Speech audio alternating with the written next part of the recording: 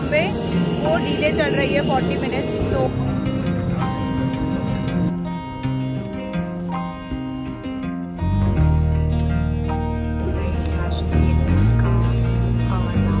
Lounge में खाना खा के मज़ा आ गया है।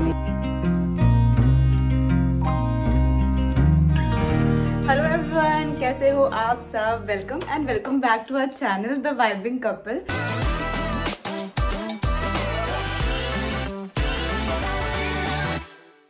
आई होप आप सब ठीक होंगे एंड आज बहुत ही ज़्यादा अच्छा दिन है गाइज मेरे लिए, बिकॉज आज मैं इंडिया से निकल रही हूँ कनाडा के लिए।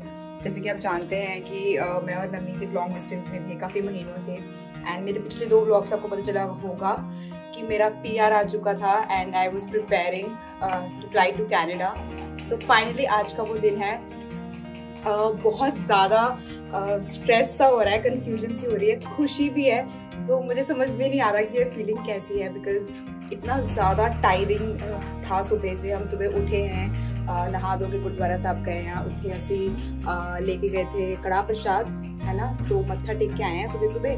एंड सुबह से पैकिंग वगैरह नॉल चल रही है, एंड मोमेंट तक, लास्ट मोमेंट तक पैकिंग चलती है गाइस। सो कुछ भी कर लो, कितना भी प्लान कर लो, वो रह ही जाता है कि यार ये डालना है, ये डालना है, ये डालना है। बट प्लानिंग काफ़ी की है एंड उस हिसाब से पैकिंग करा है। सो काफ़ी कुछ रह भी जाता है ऑब्वियसली, बट कोशिश करा है कि सब कुछ ले ही जाऊँ। और काफ़ी सामान मुझे कुरियर भी करना पड़ा गाइस, क्योंकि 23 के 2 बैग में सारा सामान नहीं आ पा रहा था। तो मैं उसकी डिटेल भी दूंगी आपको जब मैं एक बार कनाडा पहुंच जाऊंगी। अपार्ट फ्रॉम दैट बस अभी इंडिया के बज रहे हैं 12:30 दोपहर के, एंड मेरी जो पहली फ़्लाइट है वो है इंदौर टू बॉम्बे, जो 4 PM को है। सो उसके लिए हम फटाफट निकलने वाले हैं। सारा कुछ पैक्ड है गाइज। सो व्लॉग को एंड तक ज़रूर देखिएगा ताकि आपको एक आइडिया हो जाए कि अगर आप इंडिया से कनाडा फ्लाई कर रही हैं तो आपकी जर्नी कैसी रहेगी। मैं आपको सारी डिटेल्स दिखाऊंगी कि फ़्लाइट कैसी है, क्या क्या मील में मिला है, एक्सपीरियंस अपना सारा शेयर करूँगी। So stay tune. एंड अगर आपने आप चैनल को अभी तक सब्सक्राइब नहीं करा है तो प्लीज़ चैनल को सब्सक्राइब कर दीजिए। तो चलिए चलते हैं, भागते हैं।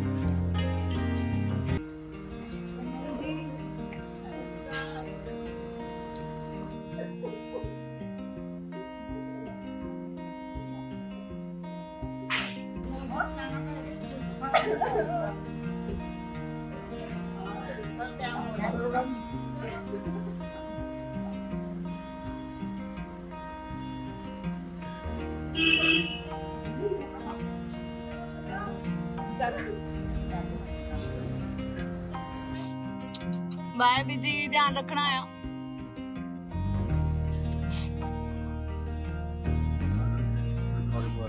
बाय राहुल।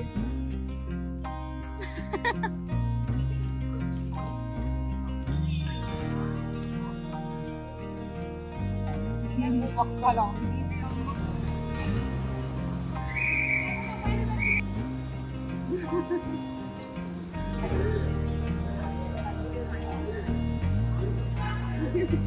खुशी हो रही है, कुछ भी बोलना समझ नहीं आ रहा है।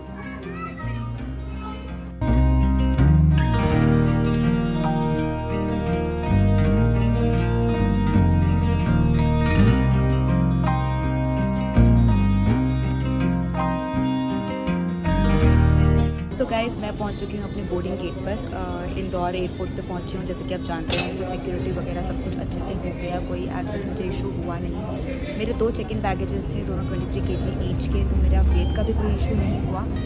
एंड बस अभी 2:30 PM हो रहा है। फ़्लाइट मेरी इंदौर से बॉम्बे की है 4 PM की। सो आई एम जस्ट वेटिंग कि बोर्डिंग कब स्टार्ट हो। सो बस बहुत ही मिक्स्ड फीलिंग चल रही है। अपने इन-लॉज़ को टाटा बाय बाय बोल के आई हूँ। खुशी भी थी, बट साथ साथ में दुख भी हो रहा था कि पहले शादी से पहले पेरेंट्स को छोड़ा, अब इन-लॉज़ को छोड़ा। सो या डिफ़िकल्ट है, बट देन सेम बहुत खुशी भी हो रही है that I am gonna meet Navneet after like 7 long months. मतलब बहुत ज़्यादा खुश हो गई। होप करिएगा कि मेरी जर्नी अच्छे से हो जाए, और जब तक आप ब्लॉग देखेंगे शायद मैं कनाडा में हूँ। सो या सो गाइस, जो मेरी फ़्लाइट है जो कि है 4:05 पे शाम को, वो डिले हो चुकी है एंड वो डिले दिखा रहे हैं यहाँ पे। सो या the flight is delayed by 40 minutes, तो और वेट करना पड़ेगा।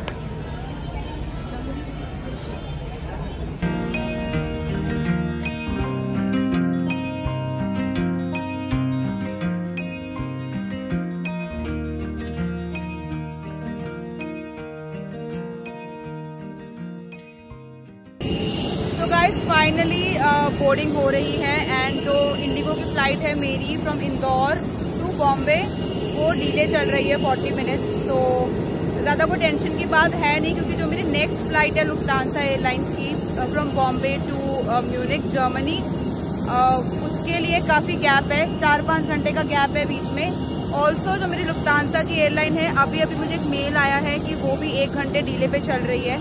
तो कोई ज़्यादा इशू की बात है नहीं, आई गेस हम टाइम पे पहुंच ही जाएंगे।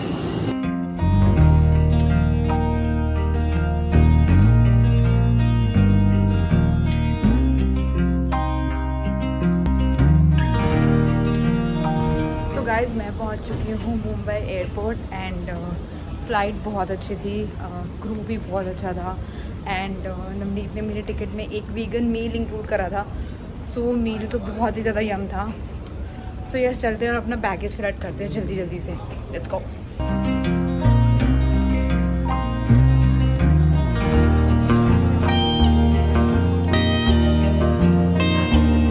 तो अब हम चलते हैं अपना सामान कलेक्ट करने के लिए। सो उन्होंने कहा था बेल्ट नंबर 1 पे आएगा सामान। सो वो रहा belt number 1 and let's just wait here.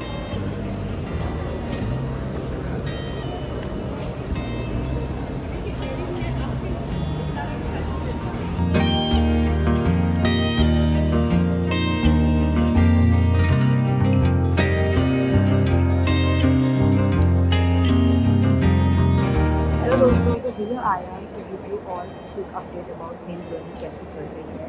तो जैसे कि आप जानते थे कि इंदौर से मुंबई की जो मेरी फ़्लाइट थी वो डिले चल रही थी। So it was like 40 minute 45 minutes का डिले हो गया था फ़्लाइट पे। सो जहाँ पे मैं मुंबई पहुँचने वाली थी 5:15-5:20 के अराउंड, वहीं पर मैं मुंबई पहुँची हूँ 6 PM एंड वहाँ से बैगेज कलेक्ट करते करते 6:30 हो गया था। सो अभी बज रहे हैं 8:30 PM। अभी तक मैंने बस फ्रेशन अप हो गई हूँ, थोड़ा सा जाके थोड़ा सा कुछ खा पी लिया है, थोड़ी सी भूख लग रही थी। तो जो मेरी अगली फ़्लाइट है लुफ्तांसा एयरलाइंस, उसका भी मुझे एक मेल आया है कि वो भी 1 घंटे डिले चल रही है। सो लेट्स अज्यूम अगर वो डिले नहीं भी होती और 1 बजे होती और ये वाली मेरी जो फ़्लाइट है वो 1-2 घंटे लेट हो भी जाती, तो भी मेरा वो फ़्लाइट मिस करने का जो चांस है वो एकदम ना के बराबर था। तो इसलिए जब भी आप कोई 2-3 फ़्लाइट्स कनेक्टिंग हो और आप बुक करवा रहे हैं वैसे कोई फ़्लाइट्स, तो आप मेक श्योर करिए कि 4-5 घंटे का गैप मिनिमम होना ही चाहिए 2 फ़्लाइट्स के बीच में, ताकि एक का असर दूसरे पे ना पड़े, राइट। सो या ऑल्सो मैं टर्मिनल 2 पे लैंड हुई हूँ एंड जो मेरी अगली फ़्लाइट है लुफ्तांसा एयरलाइंस की फॉर म्यूनिख जर्मनी, मेरा अगला स्टॉप म्यूनिख जर्मनी होगा, वो भी टर्मिनल 2 से है। तो वहाँ पे मेरा वो जो लक फैक्टर है वो काम कर गया टिकटिंग के टाइम पे, कि जब हमने टिकट्स बुक कराई थी तो टर्मिनल 2 से ही मुझे मेरी अगली फ़्लाइट मिल गई। बट अगर आपका अलग कोई टर्मिनल है, जैसे आप टर्मिनल 3 पे हैं और जैसे वहाँ पर टर्मिनल 2 पे फ़्लाइट है ना, या वाइस वर्सा, तो फ्री शटल बसेस होती हैं एयरपोर्ट के एग्जिट से ही मिल जाएंगी आपको। आपके पास आपका टिकट होना चाहिए, तो आप टिकट दिखा दीजिए उनको और उनको बता दीजिए आपको कौन से टर्मिनल पे जाना है, तो वो आपको उस टर्मिनल पे ले जाएंगे। टाइमिंग होती है उनकी, एक टाइम गैप के बाद आते हैं, जैसे शुरू कर लीजिए 15 मिनट या 20 मिनट का टाइम गैप होगा। सो उसमें शटल बसेस आती हैं, सबको पता करना पड़ेगा पहले यहाँ के एयरपोर्ट स्टाफ से। तो वो काम भी इतना मुश्किल नहीं है, तो आप ज़्यादा कंफ्यूज मत होइएगा अगर आपकी अगली फ़्लाइट जो है वो अलग टर्मिनल से, ठीक है। सो बाई फार जर्नी बहुत अच्छी रही है, पेट पूजा चल रही है, खुश हूँ। घर पे भी बात कर ली है, सबसे पहले नवनीत से बात कर ली है। सो या फिंगर्स क्रॉस्ड आगे भी जर्नी अच्छी रहे। एंड मुंबई एयरपोर्ट पे मैं पहले भी आ चुकी हूँ टर्मिनल 2 पे, फिर से आई हूँ एंड एयरपोर्ट बहुत ही ज़्यादा बड़ा है, बहुत ही सुंदर है। तो मैं आपको एक क्विक स्निक पिक ज़रूर दूँगी एयरपोर्ट का। बस यही सब चल रहा है। एंड जो चेक इन है मेरी अगली फ़्लाइट के लिए वो 4-4.5 घंटे पहले ही शुरू होती है फ़्लाइट के टाइम से। तो अगर मेरी फ़्लाइट 1 बजे की है तो मैं चेक इन कर सकती हूँ 9 बजे क्या कह लीजिए 8:45 9 o'clock ऐसे चेकिंग स्टार्ट हो जाता है। सो एक वो चीज़ चल रही है। सो यस, अभी 8:30 हो रहे हैं तो मैं जाऊँगी बस अभी चेकिंग के लिए, सामान लेकर फिर अपना इमिग्रेशन वगैरह करवा के अंदर चली जाऊँगी एंड फिर मैं वेट करूँगी अपने फ़्लाइट को बोर्ड करने का। बहुत बहुत ज़्यादा अच्छी फीलिंग आ रही है, खुश हूँ, टचवुड बस। क्या तो अगर आपको कोई डाउट्स हैं तो आप प्लीज़ कमेंट सेक्शन में ज़रूर मेंशन करिएगा आपके डाउट्स। मैं कोशिश करूँगी कि मैं आपको इंस्टेंट रिस्पॉन्स दे सकूँ। सो यस, चलिए चलते हैं। तो गाइस, ये वो स्क्रीन है जहाँ पे आप देख सकते हैं इंटरनेशनल डिपार्चर्स। तो ये आपको बताएगा कि कौन से जोन में आपकी जो बोर्डिंग है वो होगी, जहाँ पे आपकी चेकिंग बैग्स वगैरह जाएंगे, आपको बोर्डिंग पासेस मिलेंगे। जैसे कि आप ये देख सकते हैं LX767 ये मेरी फ़्लाइट है लुफ्तांसा की, जो म्यूनिक जाएगी। एंड ये पहले थी 00:55 आवर्स पे, सुबह के 1 बजे के अराउंड, और अब ये हो गई है 1:55 पे, मतलब सुबह के 2 बजे। ये जोन डी में मुझे जाना है, वहाँ पे मेरा चेकिंग होगा। इस वजह से आप देख सकते हैं यहाँ पे जोन एम इस प्रकार से आगे के बढ़ते। तो ए उस तरफ है तो मुझे अब ए की तरफ जाना है एंड डी जोन पे जाना है। तो चलिए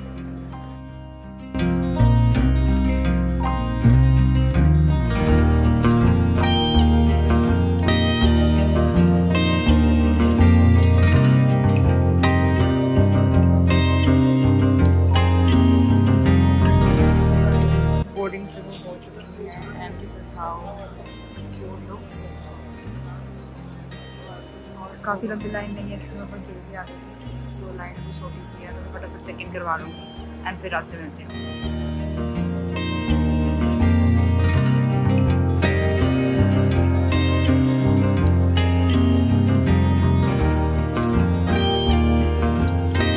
सो गाइस, चेक इन हो चुका है मेरा एंड उन्होंने मुझे ये बोर्डिंग पासेस हैंड ओवर कर दिए हैं। एक है मुंबई से म्यूनिक का और एक है म्यूनिक से टोरंटो का। सो अब मैं प्रोसीड करने वाली हूँ इमिग्रेशन की तरफ एंड चलिए let's proceed.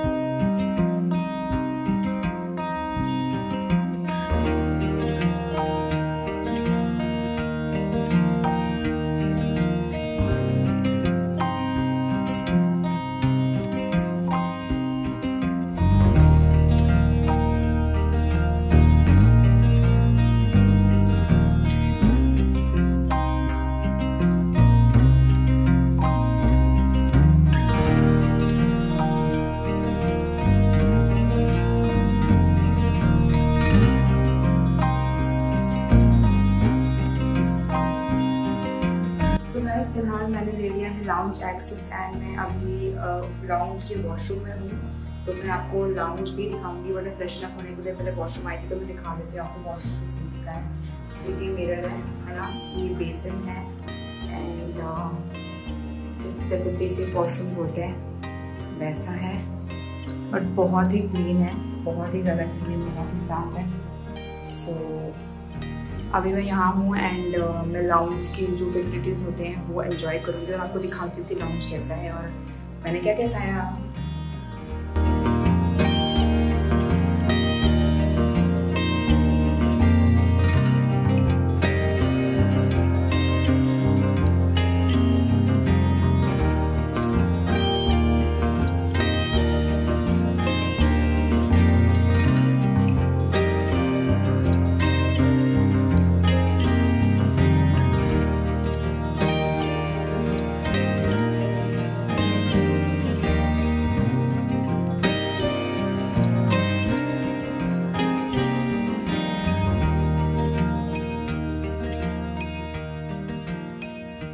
So guys, check in कराने के बाद मैं चली गई थी अपने इमिग्रेशन प्रोसेस के लिए। तो अगर मैं उसके बारे में आपके साथ कोई इन्फॉर्मेशन शेयर करूँ तो सिर्फ ये होगा कि वो आपको बहुत बेसिक क्वेश्चंस पूछेंगे और आपको पैनिक होने की ज़रूरत बिल्कुल भी नहीं है। तो बस यही पूछते हैं कि आप क्यों जा रहे हैं, किन के पास जा रहे हैं, कितने वक्त के लिए जा रहे हैं, एक्सेट्रा एक्सेट्रा। बहुत ही बेसिक क्वेश्चंस होते हैं, तो आप बहुत कॉन्फिडेंस से जवाब दीजिए एंड वो बस एक स्टैम्प लगाते हैं आपके बोर्डिंग पास पे। तो जो सबसे इम्पॉर्टेंट डॉक्यूमेंट वो पूछते हैं आपका वीज़ा एंड पासपोर्ट और आपका बोर्डिंग पास। तो ये आप ज़रूर अपने साथ लेकर जाएँ, आप इमिग्रेशन प्रोसेस में इसके क्लियर नहीं कर पाएंगे। तो आप जो ये देख रहे हो इतनी प्यारी सी जगह, तो ये है मुंबई इंटरनेशनल एयरपोर्ट का लाउंज।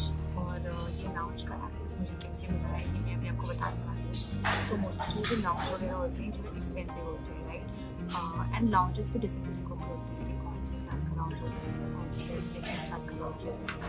तो ये जो है ये दोनों का मिक्सअप है। तो इसमें बिजनेस क्लास वाले भी आते हैं और इकोनॉमी क्लास वाले मैं इकोनॉमी क्लास की टिकट है, राइट। सो मुझे ये लाउंज मिला है सिर्फ 2 रुपये में। Isn't that crazy?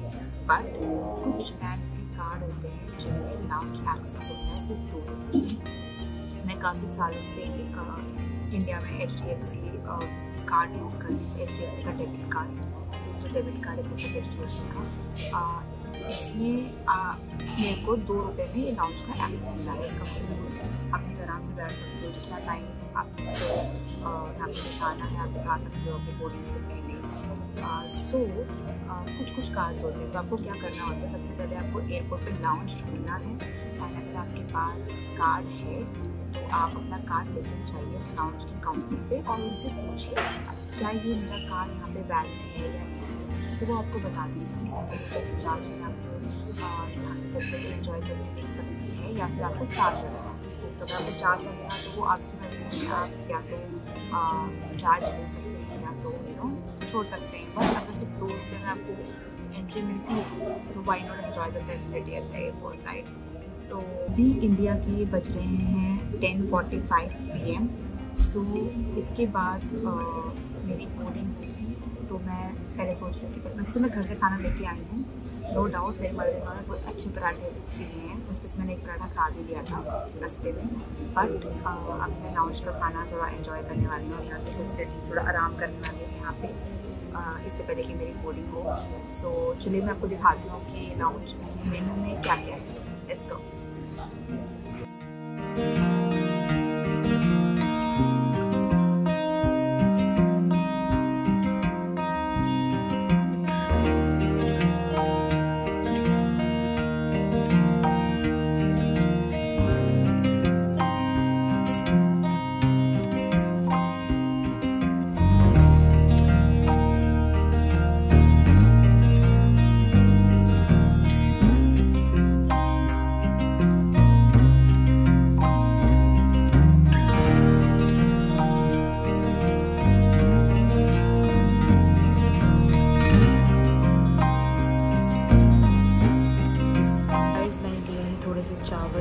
ये कबाब की सब्ज़ी है, ये लिया है सैलेड, ये लिया है रोटी का रोल जो होता है चपाती रोल, ये एक सैंडविच लिया है, एक सुशी ट्राई करने के सोच रही हूँ और एक नींबू का अचार और एक पापड़।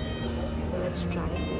ये बहुत ज़्यादा ऑप्शन अवेलेबल थे पर मुझे ज़्यादा भूख थी नहीं, तो मैंने सोचा कि थोड़ा बहुत ही टेस्ट कर लिया जाए।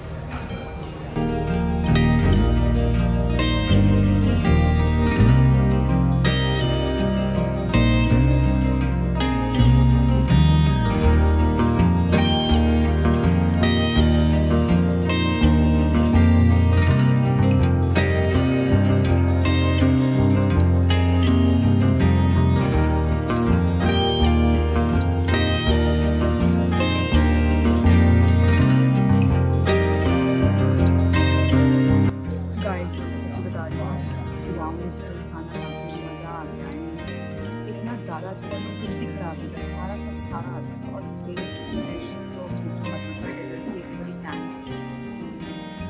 क्या ही बताऊँ यार, मैंने इतना मीठा खा लिया, इतना मीठा खा लिया, बट सच में सब कुछ एक से एक था। And look at this mojito, मतलब जैसे मैंने उनको बोला कि मुझे कुछ ऐसे लाइम सा पीने का मन कर रहा है, उन्होंने मुझे स्ट्रॉबेरी मोहितो बना के दिया है। एंड यहाँ पे टेबल सर्विस भी अवेलेबल है एंड बुफे सिस्टम भी अवेलेबल है। तो आपके पास जो भी कार्ड हो और आप कभी भी फ्लाइट से आ रहे जा रहे हो ट्रैवल कर रही हूँ। सो एक बार कोशिश ज़रूर करना अपना कार्ड लाउंज के काउंटर पे लेके जाके, क्या पता वैलिड हो जाए और आप फैसिलिटी यहाँ की एंजॉय कर सकें। सो या बस खाना पीना मेरा हो गया था, थोड़ा सा रेस्ट करूँगी एंड देन मैं प्रोसीड करूँगी अपनी गेट की तरफ जहाँ पे मेरी बोर्डिंग होने वाली है। सो मिलते हैं बोर्डिंग के बाद।